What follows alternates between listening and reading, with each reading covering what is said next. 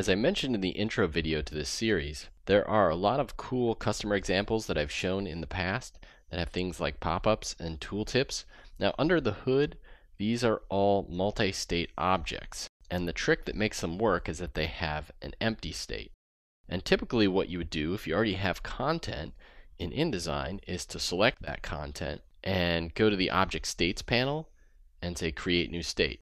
What it does is duplicate that state, and so you have two of them and you can switch between them. But what it doesn't do is create that empty state for you. So in version 3.4 of in5, there is now an option in the menu here to add an empty state.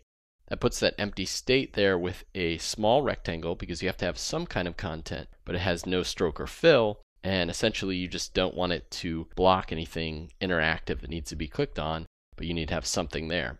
So now I have this empty state and I can toggle between those, making content appear. And I can have different types of content, right? I can have an empty state and then multiple states with content. So that's just a little feature that makes something that if you build this kind of interactivity you do all the time, makes it super easy, single click. It's available in the Object States menu up here. It's also available if you right click on any of the states. The features in the next few videos I'm going to show you are typically things that might be made with these empty states to make them even easier for you to do. So check out the builders in the next few videos.